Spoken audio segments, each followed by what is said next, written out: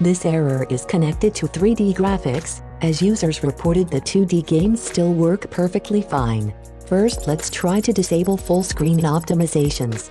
Right-click on World of Warcraft icon and select Properties. In Shortcut tab, find and click on Open File Location button. In Opened folder, right-click on wow.exe file and select Properties. In the Properties window, select Compatibility tab. Once there, make sure the Disable Full Screen Optimizations is ticked and click Apply. For the second method, let's uninstall video card drivers. Right-click on the Start button and select Device Manager. Then, find and expand Display Adapters entry. Right-click on your graphics card and select Uninstall Device. Once Uninstall Wizard shows up, make sure you tick the Delete the driver software for this device setting. Click Uninstall, follow on-screen instructions and reboot your PC.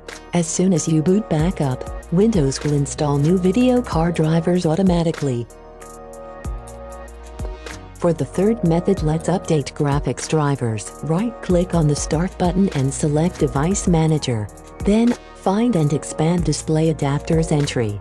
Right-click on your graphics card and select Update Driver from the menu. Then select Search for the drivers automatically and wait till new drivers are installed. Then reboot your PC.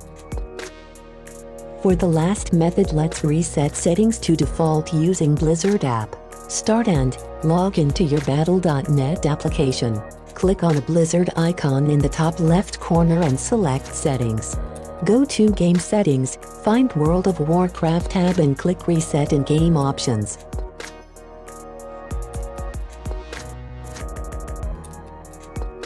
Thank you for watching.